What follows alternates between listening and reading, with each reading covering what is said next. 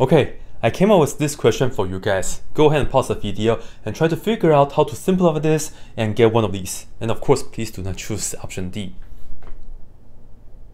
Done? Okay, cool. Alright, I really like this question, not only because I came up with this myself, but also notice that we have the x squared plus 2 being the same here and here. I'm pretty sure a lot of students will just cancel this and cancel that, and they will just say the answer is 11x minus 3 over 11 times x minus 3. They'll just put B for the answer. But that's not correct, because we must simplify the top, factor it completely, and then do the cancellation, right? Worse yet, we have the 11x minus 3, right? And also the 11x and also the minus 3. They may just even cancel them and say the answer is C. No, don't do that. And with that being said, the answer is A for sure. But of course, now let's go ahead and see why this is the case. Alright, so the top, take a negative 3, multiply this in, right?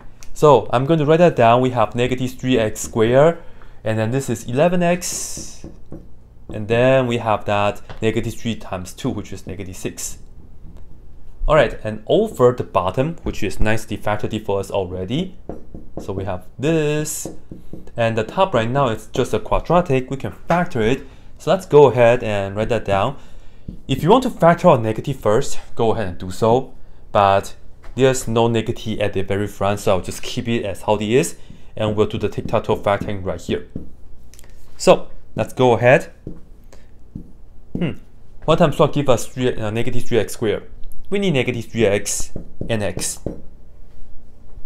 Yeah, it works. Because right here, to get negative 6, I'm going to use negative 3 and positive 2 here and here. Because this time, this will give us positive 9x. This times that will give us positive 2x.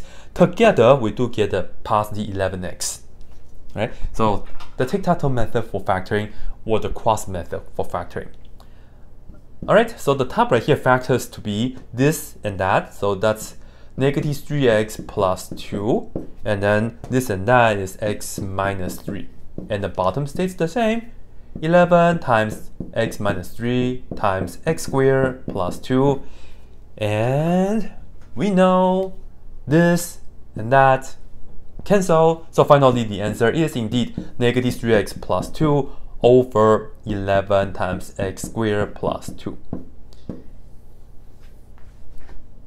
Alright, so I came up with this question based on the calculus questions for the definition of derivative. So this is the kind of algebraic simplification that you must know how to do in your calculus class. Algebra should be your second nature in your calculus classes in order for you to be successful in calculus. So I'll come up with more questions like this for you guys to practice. And in the meantime, you guys can check out my other videos over there. See you guys there.